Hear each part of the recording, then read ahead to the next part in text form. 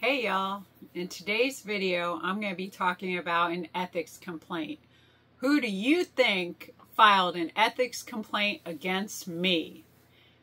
Drawing up all kinds of false allegations and wasting the state's time.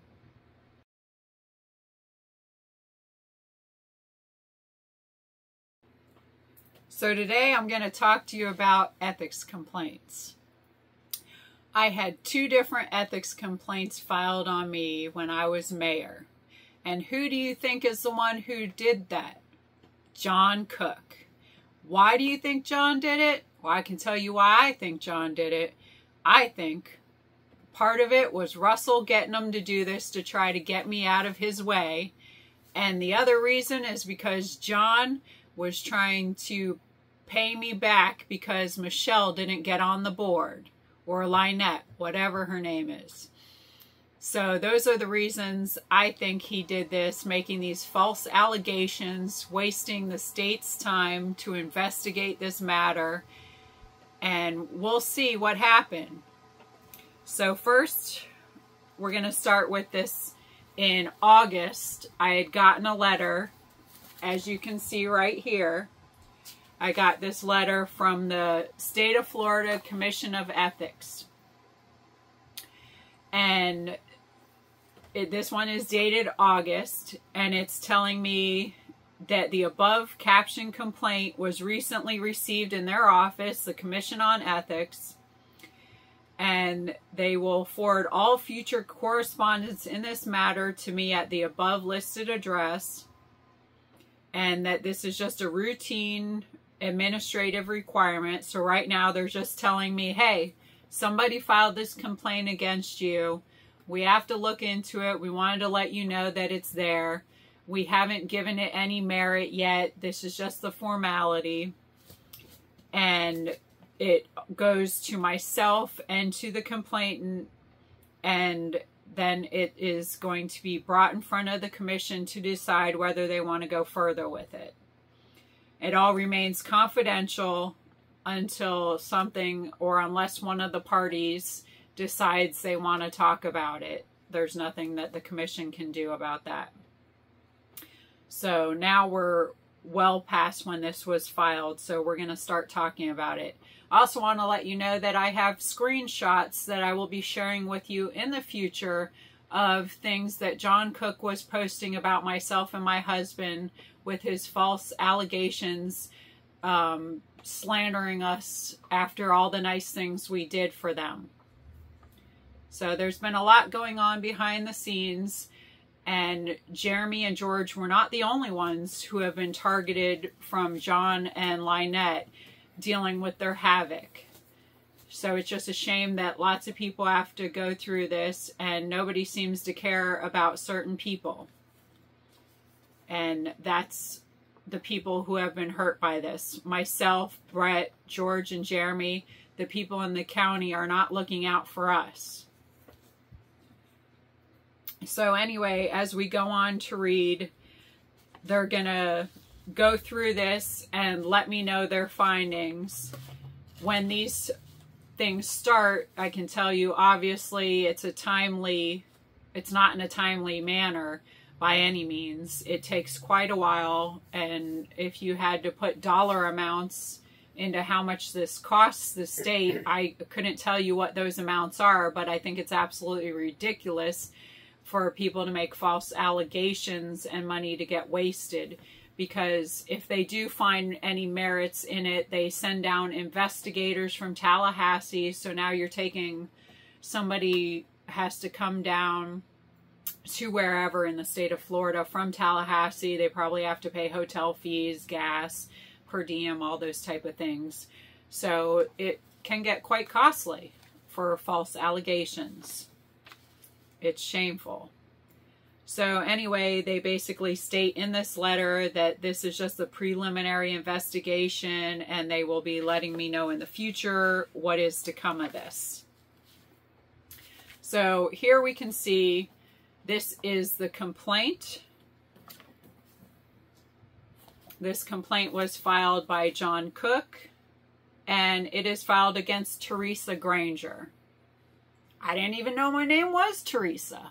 So apparently there's a few people out there who can't even get my name right. Nor did he even have my phone number in here right. So they just filing complaints against whoever Teresa is. I don't know. There's another person who likes to call me Teresa as well. She don't know what she's talking about either on all these other groups and pages that she gives out all her legal advice of everything. I'm sure you all know her as Hughes. She don't know what she's talking about. So now we'll go into the complaint. And there is 4 pages in the complaint, 9 different items. And I'll read to you as best I can to what he is saying in his complaint. Mind you, the grammar's not very well. It's hard to make out some of the different things he's saying, but I'll read it to you as wrote. There are a lot of run-on sentences, as you can imagine. It's pretty interesting. So number 1 in his complaint is Otter Creek's mayor, Teresa Granger, was voted into office. The very next day, knowing that Jeremy Hales said he was going to sue the town of Otter Creek. Mind you, that lawsuit was already happening. So it wasn't just a warning that he was going to sue Otter Creek. He already had them in a lawsuit. So then it says she invited him into the office to go through our private files, knowing he was about ready to file a lawsuit against the town of Otter Creek. Again, that lawsuit was already in play. And I will be breaking down to you what my responses to each of these are to the commission. So I won't interject too much on all of that right now, but I will be reading those to you in a back and forth so that you'll know. And then he says, which as a commissioner should be defending, as they are best friends. Sorry, it's a little hard to decipher this writing. So he's saying that I have invited Jeremy Hales into the Otter Creek office to review the private files, and that me and Jeremy are best friends, and that I'm not defending Otter Creek. So first thing I want to tell you about that is that there are no private files. The things that are in the town hall are public record. And I believe that title, public record, gives you a clue about who they're open to. You, the public, everybody. So there's very little information that is private. And if so, that would just be redacted. Is that the word? Redacted? And then it would be handed to you in the public record. Number 2, about a week later, she had her very first meeting as our mayor, A-R-E, mayor. Okay. She informed the town of Otter Creek had been served a lawsuit by Jeremy Hales. Now, again, this lawsuit was already in play, but the former mayor didn't tell anybody anything was going on. Matter of fact, he was very quiet in things happening all the time and didn't inform people of what was going on in the town. So that's why it was brought to the attention of the town, because we had to hire a litigating attorney, because Mr. Warm, the town attorney, was not handling this. And matter of fact, if Mr. Warm had done his job and given the public record to Jeremy, or Mary, actually, if Mary had given the public records to Jeremy when asked, there never would have been a lawsuit. So it could have been avoided by several people. First off, Mary, by doing her job as the town clerk. Secondly, Mr. Warm, when he got invited into the situation, he could have given the town records or had Mary produce the town public records to give to Jeremy, avoiding the lawsuit. Now it has just gone to the wayside, and we're going even further, and Russell's not talking about it with anybody. So that's why it was brought to light by me in a meeting to let the town know what was going on and where the town had failed its people, because now it's costing the town a bunch of money that was unnecessary. So that needed to be spoken about. As I said, I would be transparent, and I was. So she informed the town of Otter Creek been served the lawsuit by Jeremy Hales and had to hire a law firm to defend the town, so they voted on a law firm. So a law firm was voted on.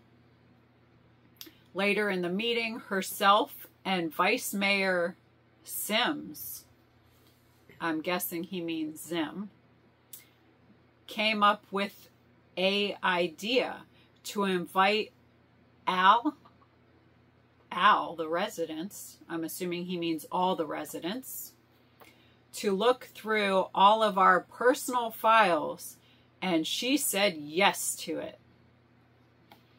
This is very unethical, and nobody should go through, nobody should go though, our personal files or other files.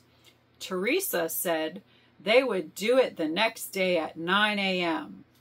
Jeremy Hales asked if he could look through the files, knowing there is a lawsuit, and she said yes. So again, there's no personal files, and I will go over my responses, but anybody who watched that meeting knows that's not what even happened. Number 3.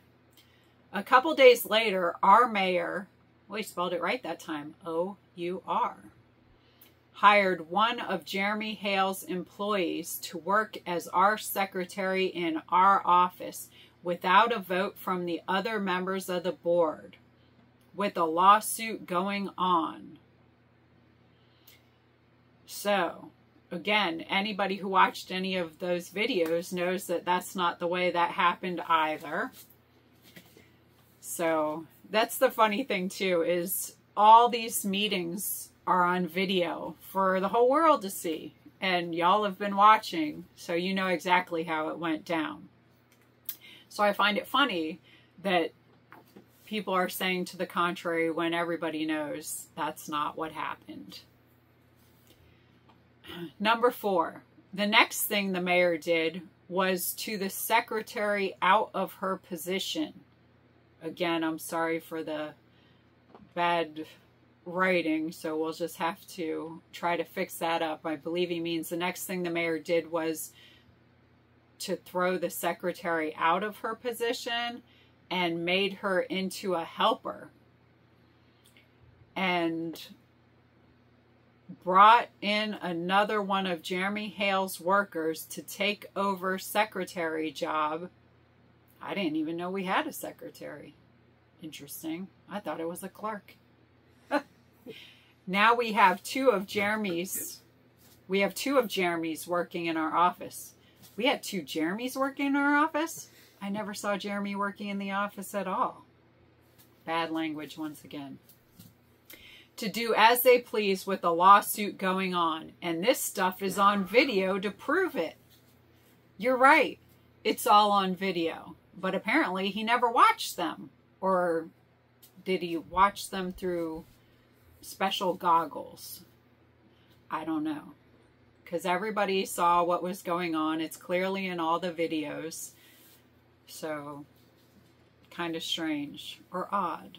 I don't know what the special word we should use here is. Odd? Pretty fitting. Number 5. A Jeremy Hale's worker walked into the town hall recording himself. The only 2 people that were there were the mayor and the new secretary, asked out loud for the keys to Jeremy Schoolhouse office because he had work to do over there. So they're running Mr. Hale's business out of town hall. Later in the video, they show the secretary on Jeremy's property and her saying she was there to take care of the Hale's ducks. So you know she works for him. Our mayor, A-R-E, guess they forgot already that it's O-U-R. Our mayor is just as involved. She works on his property when he is in Ohio. This is unethical. I think it's pretty interesting, people stating these things that are so untrue. Where they come up with these things is beyond me. It just, and this is why you have to have laughter, because it's so ridiculous when you have people constantly trying to pull things out of the air, making up lies about you. It's just so far-fetched. If you let all this stuff bother you every day, you would need a lot of help. And I think after all this, I need some counseling. I mean, it's not been easy dealing with all this ridiculousness over what? I have no idea what the purpose of all this has been. Number 6. The mayor has decided that she can run meeting on the phone with 2 other board members. So they come into the meeting and just vote. And the other 2 members have no clue what's going on. You don't say. She also degrades the other 2 board members, trying to make them resign, and accuses them of horrible things with no proof. This is on video. This is not the way a board meeting is to run. It is totally unethical. I think we should count how many sentences end with, "This is totally unethical." We could have a little game going on here. So it's just, again, more interesting false sayings that people come up with. I just can't do much, but it's very laughable where he gets these things that I run meetings from a phone. I think one time they tried to call me when I was on a plane headed to Israel, when they tried to have that meeting trying to not get me sworn in, and they were playing games.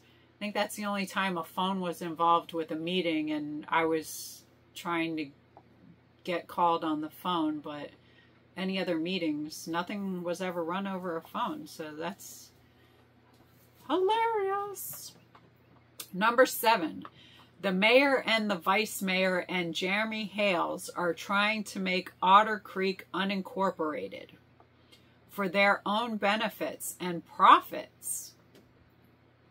The mayor has a campground with her husband with lots of land, and it will drop her taxes down dramatically.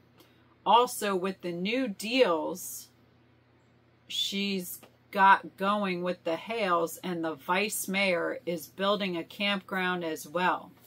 They don't care anything about Otter Creek or the people who live there.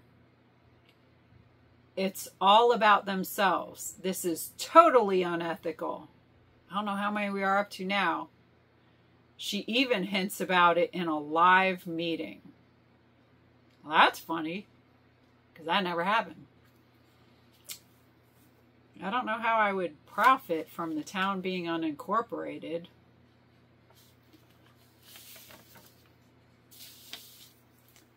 Number 8. In the live video meeting, the mayor wears her campground t-shirt for advertisement for her business, which is not allowed.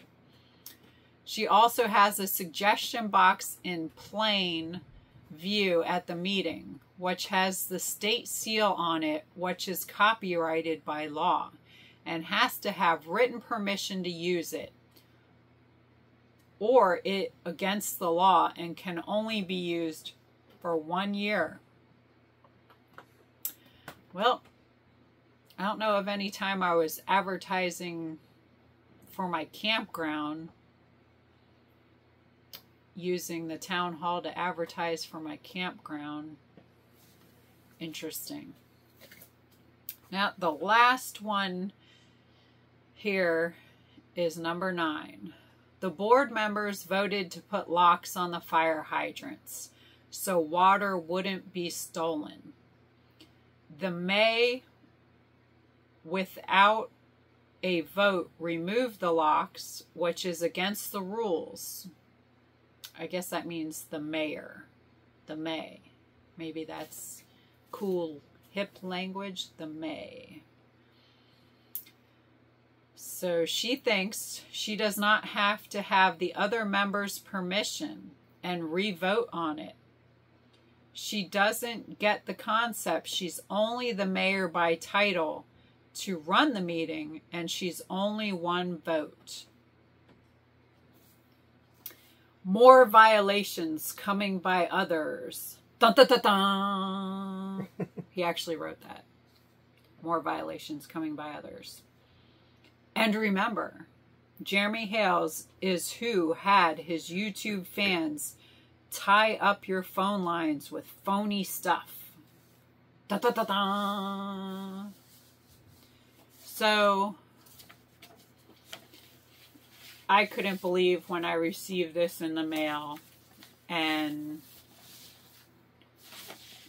for him to write all these false allegations and waste